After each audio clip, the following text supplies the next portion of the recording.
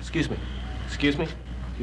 Now, when the little red light goes on that camera, you look in the lens and talk to it. That way you're looking in the viewer's eye and they think that you're honest. Buddy, I don't know really what's wrong. I don't feel too well. Hey, now, we can't have a little guest of honor pooping out on us now, can we, huh? We'd have no show. Yeah, well, 3 of my kids had flu all week, but I think I'll be all right. Atta girl. What a trooper. Oh. Oh my gosh. Jim, Hank, help her out of here. I'm sorry. Forgive me. What are we going to do? We've been promoting the show all week. Oh. Some people haven't even breathed. We've only got 1 minute. Listen, what about... Good. Get her in here, okay? Okay. Listen, we're going to fake it. Fake it. Right. No one will ever notice as long as you play along. So no matter what happens, just fake it, okay? I'm sorry, buddy. Forget it. Go throw up or something, okay?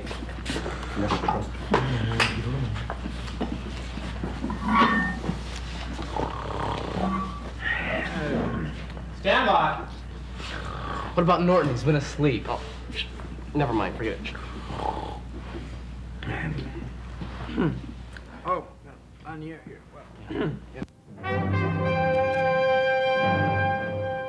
This is Channel 1 Tittle-Tattle.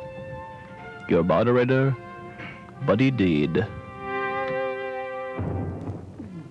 Good afternoon, or evening. Our subject today is socio-economic realignment in the common market.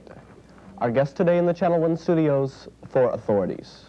First, the Right Honorable Terence Midlothian, chairman of the Liquefied Petroleum Gas Institute, author and honorary member of the Order of St. Ursula.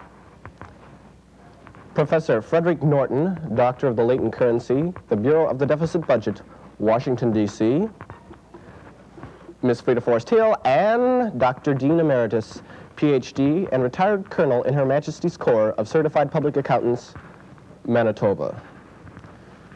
First, gentlemen, to the basics. Why socio-economic realignment in the common market? Yes, Terence. Well, it is a question that's being bandied about nowadays, buddy, but better we should ask, why negative equalization of balance of payments? I mean, really. Here. But that is, as you say, the question. Is there an answer, a solution, if you will? Well, I don't wish to equivocate, buddy, but the actual transitory, non-exchangeable, devalued securities have made a joke of your question. Forgive me, I'm sorry. Perfectly understandable. I have here some recent statistics which suggest that capital gains may or may not have real or imagined influence, negatively or positively, upon these securities. I hope you have proof to back up that inflammatory remark. Well, of course I do. I managed to secure some briefs, which I'm sure you'll find of great interest. Excuse me, may I ask who does your typing? Oh, I have a 12-year-old neighbor boy who comes in. I thought so. I have to do all my typing myself. I used to have to, it was terrible. I used to have just a heck of a time with my Q's and my Z's. Yeah, and you get that purple stuff all over your head. terrible. When I think hard, I lick my fingers. Let's turn this conversation around, okay? Doesn't anyone care? This woman's anesthesia! Well, I'm sure she'll be okay.